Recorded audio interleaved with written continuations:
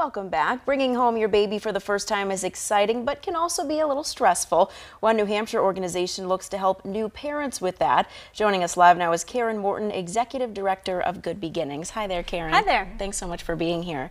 So tell us about Good Beginnings. It's a wonderful service that you guys provide. Yes, we think so. We're located in the Upper Valley. We serve about a 40-mile radius of our West Lebanon office. Any families with new babies.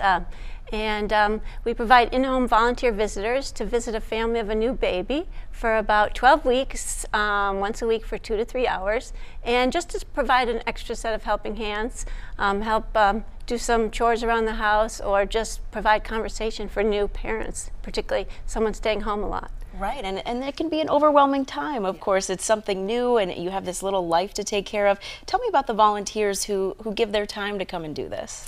We have about a little over 100 volunteers right now, and they'll serve a family. They're usually moms themselves, not all of them, but frequently grandmas have had a lot of experience with kids, sometimes nurses, and they just want to know their neighbors and help a family that has a new baby who might be a little isolated, or just someone that they can talk to and bounce things off of. That's a real live person. And so if someone watching right now is in the radius that you serve, what's your advice to them if they want to go about just finding that volunteer help just to get a few hours of help a week? Yeah, so they can call our Good Beginnings office, or we have a website, gbuv.org, for Good Beginnings Upper Valley. Then they can request a volunteer from their area, and we'll find someone that lives near them and match them up. And the same volunteer will visit for all 12 weeks. So they really develop a rapport with that woman, and you know, can really feel comfortable to ask questions. Right. And yeah. What have you heard from new parents about what they need in that time?